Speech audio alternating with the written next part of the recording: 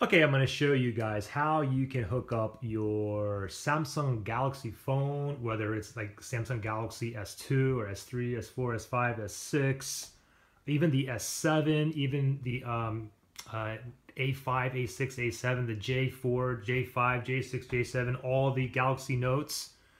I'm going to show you how you guys can screen mirror your phone wireless to any HD TV or any monitor that has an HDMI port. And I'm going to do it wirelessly, okay? I'm not talking about using like one of these gadgets. Here's MHL cables, if you guys are familiar with this.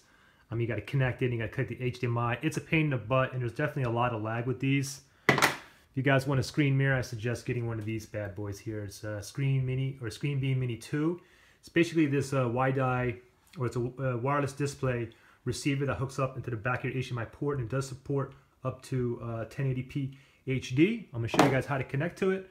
Right now it's in the back of my HDMI port, and it's on the correct HDMI port on my TV right there. And now let me go ahead and disconnect first. So I'm going to go ahead and disconnect from this, and I'm going to show you guys how to connect basically with all of your Androids or all of your Galaxy phones. Okay, so I have a screen, so I'm going to go ahead and take it off screen mirroring for a second. Then I'm going to click on OK.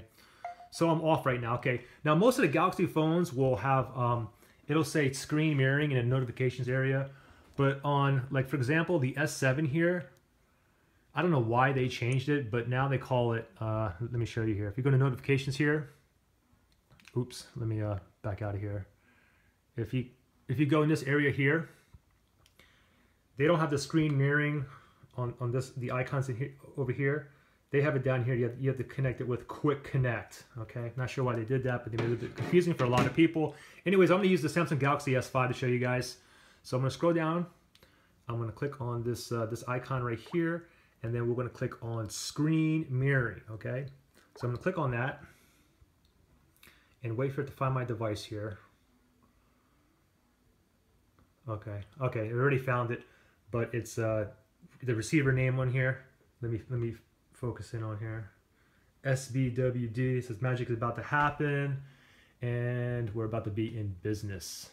And this requires no Wi-Fi connection, guys. So you don't need no Wi-Fi to connect to this. Like there's a lot of other like devices out there. Like one in particular is like the Chromecast. You need Wi-Fi to connect. With no Wi-Fi, you got nothing. You can't use your mobile data. With this here, you can use mobile data, you can use Wi-Fi. You don't even need any internet connection, but obviously if you have no internet connection, the only thing you can do is, you know, look at your folders or go into your gallery locally, and you can look at like some videos, pictures, you know, if you have presentations and spreadsheets on your phone, you can use that for work. You just simply plug in the HDMI, connect the device, and you're on. So here's a picture here. Let's see here. You can see here. Let me zoom in a little bit. I'm gonna play some games here. I'm gonna show you guys what it looks like on YouTube, on Netflix. Here's a video here. Let me go ahead and push on play. And of course, the volume and everything is going to go directly to my TV. Okay. Testing 1, 2, 3. So let me go ahead and get out of this, and let's do something here. Let's play a game. Why don't we play? Let's play Angry Birds, okay?